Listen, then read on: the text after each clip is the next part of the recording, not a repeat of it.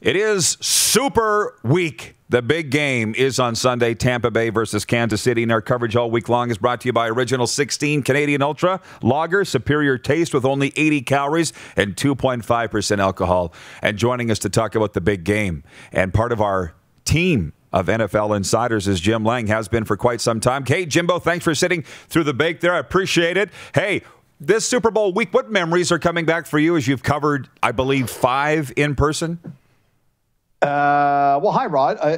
A couple of the memories for me that come up is the actual being there, because you have media day and then you're there in the morning talking to the coaches and then talking to different players. But that's what's so different about this week, because the Chiefs are in Kansas City all week. They're not arriving into Tampa until Friday, going right to the hotel, and they won't leave that hotel till they're at the game. And when you're around the players at the morning availability, the non-key players. So you'll have basically like banquet rooms at a breakfast buffet that you can just sit around and actually have a conversation with the players away from a lot of the maelstrom. And you have quality time with people like Rod Woodson and Dallas Clark and really get some off the record and on the record information that you're just not going to get anywhere else. And that's some of my favorite memories. Oh, I don't doubt that for a second. It isn't that odd that you could be playing in a Super Bowl and not get to town until 48 hours prior to the game. Probably exactly what Andy Reid wants. And before we get into the breakdown of the matchup,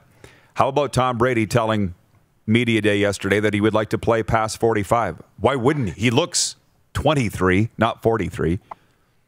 Now, I totally am on board with that, Rod. And for these reasons, Tom Brady, to his credit, each 5 years, if you look at 5-year segments of his career, he has changed his training, his rest, his sleep patterns, his diet, pregame and postgame to make himself better. So right now, at his age, at 43, he eats better, sleeps better, trains better than he did 10 years ago. So his body is limber, more flexible, stronger, more able to withstand the rigors of the NFL season and the offseason. He's always thinking, how can I prepare myself, mind, body, and spirit for the next game? I mean, everyone jokes about it, but he eats avocado ice cream because he's done the research, and for his body, it's healthier. There's all these foods that we take for granted that he will not eat. There's all these things that he does training-wise that look weird, but I mean, the proof is in the pudding. Look at how effective he still is at 43. And the way he takes care of his body, the way he trains, the way he studies, the way he's such a student of the game. The only reason that Tom Brady's going to stop playing football is because Tom Brady decides to stop playing football. Because most athletes get to a certain point, they just the mental pressure to train and work out and eat and sleep to that level week after week, month after month, they get tired of it. He still hasn't.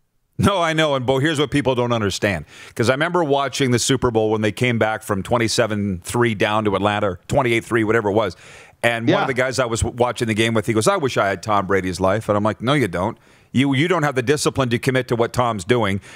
Nor do I. I'm not giving up coffee or sugar or all the things that Tom does, right? It's not the life that you think. No, I mean, he won't eat strawberries. It's bizarre. You can go down and Google all the foods that he will not eat because he's done research. I'm like, I love strawberries in the springtime. I'm not like you. I'm not giving that up. So there's a price to pay for any athlete at that level of success. Sidney Crosby, LeBron James, Tom Brady. You look at the elite athletes at their sport, it is a complete commitment 12 months a year. They might give themselves a few weeks off a year for family time.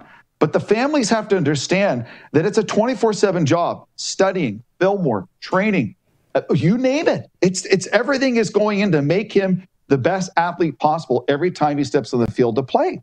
And there's a lot of athletes that get to the point where they can't do it anymore. Mentally, they burn out and then they retire from their respective sport and they want to eat a pizza on a Friday night. They wanted to sit by the poolside in the summer. I remember Jarrell Freeman. Yeah, the rider, great, went on to play with the Colts. The first thing he did when he retired was he went to Five Guys. He's like, I haven't been able to have a burger for 10 years. Now, do you think about that sacrifice? I mean, I'm not giving up Five Guys. No, exactly. I want to just chime in with some comments from some viewers. Gary Lincoln says, a bit late. Greetings from Winnipeg. Liked and shared. Thank you, Gary. Appreciate it. Lemuel Alquino says Brady has every right to play past 45. The dude is toned and disciplined. He's 43 and carried the Bucs to the Super Bowl. Yeah, for sure. Why would you not want him 40? He's better than guys half his age, literally. And then one more, Chris Bird in Toronto says, so no beer and wings before the game for Brady? Not before, not after, potentially not ever. But our poll question today for Capital Automall Universal Collision Center, Jim, is it's a prop bet. Who will have more passing yards in the Super Bowl, Tom Brady or Patrick Mahomes? And the way and I'll get your opinion on this in a second, but the way I'm looking at it is, as much as I love Brady, Mahomes will pass for more yards because I think they're coming after Brady hard. So it's going to be a short passing game, relying a lot on Leonard Fournette and Ronald Jones in the run game to negate that attack, that rush. So Mahomes will probably pass for more yards. I still want the Bucs to win the game, but that would be the way I'd lean on that vote. How about you? I'm going Tom Brady for this reason. The injury to Eric Fisher and the Chiefs offensive line last week was a tough blow for Andy Reid and Eric Bieniemy and that Chiefs offense. The offensive line had already been patched together because of a number of reasons, and now they're down to second and third stringers at key positions of the offensive line. Ask Aaron Rodgers how effective Jason Pierre-Paul and Shaq Barrett are off the edge getting pressure. And Todd Bowles knows that he's going against a weak offensive line. They will try to get as much pressure as possible. And the fact that Patrick Mahomes still is dealing with a toe injury and is as mobile as he isn't quite as mobile as he was if he was 100% healthy. And the other reason I like Tom Brady to do it is he has a unique ability to not lock in a receiver and spread the ball around. If you take away Evans and Godden, he will spread the ball around to other players. He doesn't care if you're open. He's going to throw it, catch the ball. I'm really like Tom Brady's chances to. I mean, it's not going to be a huge margin, but I have concerns about the Chiefs and their offensive line and how much time Patrick Mahomes is going to have to throw the football. The Chiefs will have to rely on developing some kind of running game to keep that front seven of the Buccaneers at bay. Todd Bowles and that front seven know that they can get pressure. Now, if you're the Chiefs, this is from Super Bowl 42. And the defensive coordinator for the Giants in that huge win over Tom Brady and the Patriots was Steve Spagnuolo, who happens to be defensive coordinator for the Kansas City Chiefs. And the key to stopping Tom Brady is not pressure on the outside, it's pressure in his face. So you need to find a way between the two A gaps to get pressure right up the middle as fast as possible so he doesn't have time to get set. He's a real rhythm quarterback, 3-step, 5-step, top of the drop, let the ball go, and he's just firing it away. But if it's in his face, he doesn't have time. And Tom Brady, as fit as he is not going to run around like a Deshaun Watson. So that's where the chess game is going to be fascinating for this game. Both teams have some weaknesses that concern them. Both teams are stocked with great offensive talent. Both teams have elite quarterbacks, and both teams have great coordinators and great coaching staffs who could try to exploit. So expect a game that goes back and forth like a heavyweight title bout, and the team with the ball at the end of the game likely will be the winner. Yeah, I think it's going to be awesome. I've got 37-30 Tampa winning, but that's the only reason why I don't think Brady will have the passing yards. I don't think you're going to see the chunk plays to Mike Evans and Gronk and that group. And AB, like, where's he been? But anyways, I want to say this and then move on to hockey because the Leafs are number one in Canada, Jim, so I'm going to give you that. But one of those Super Bowls that you covered was in Tampa, correct? It certainly was. It's one of the greatest football games I've ever seen, Super Bowl 43. Steelers Cardinals? It certainly was. I mean, I was sitting there in the media stands on the 35-yard line looking straight down at James Harrison, taking that ball 99 yards for the touchdown.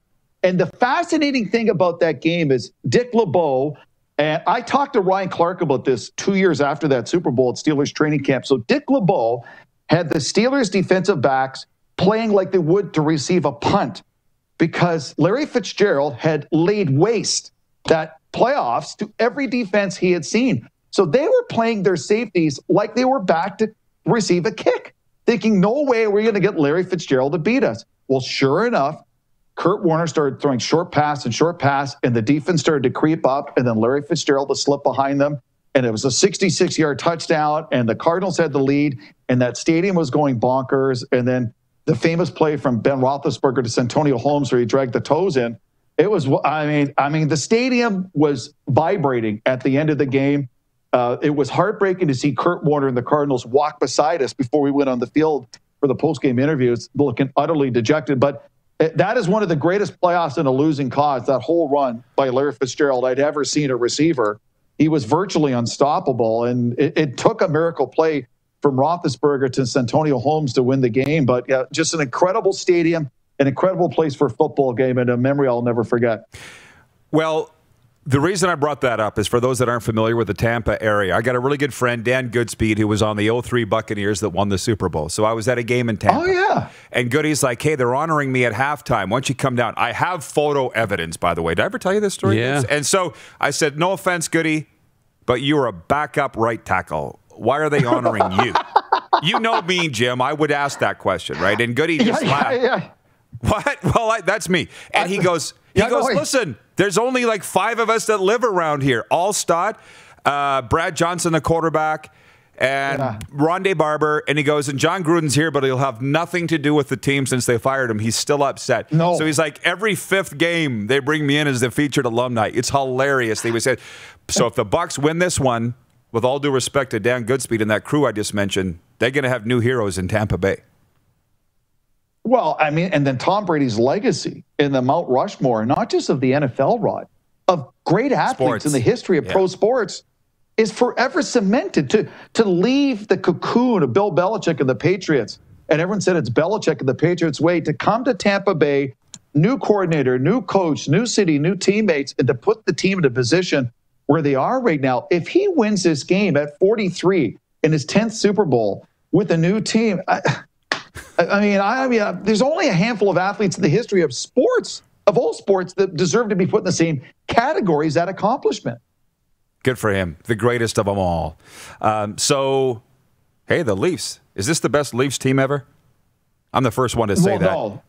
I'm just saying. Not the best. Yeah, you know what I'm saying. But I'm just saying they're first place. What's been great is Sheldon Keefe, instead of being dropped into the middle of a crazy season after Mike Babcock was fired, is getting an off season, getting a training camp, and getting an opportunity to build a team and have them play like he wants, getting additions like Wayne Simmons and TJ Brody to augment what they already have. If they actually hold leads, they can win 1-goal games. And when they're winning 1-goal games, that's bad news for the rest of the All-Canadian North Division, because a lot of people assume the Leafs can't hold a lead and can't win 1-goal games. Now, if they're doing that with all their offensive firepower and their power play, it's going to be scary for their teams in the All-Canadian North Division. I just hope it gets hope, because the Montreal Canadiens have been so good this year that we end up seeing a Leafs Montreal Canadiens playoff series, because we haven't seen one since 1979. And I think as a hockey fan, for selfish reasons, I'd like to see it. Me too. It's been a fantastic year for sports that way in the major leagues. Jim, thanks for this, man. Enjoy the game, and let's do it again soon. Loving it. Me too. Thanks, Jimbo. Jim Lang, Canada's foremost NFL expert. I've been calling him that for years. We've been on the same team for years, and I love it. In our coverage of Super Week, brought to you by Original 16 Ultra Lager. You're watching Rod Pedersen On Demand.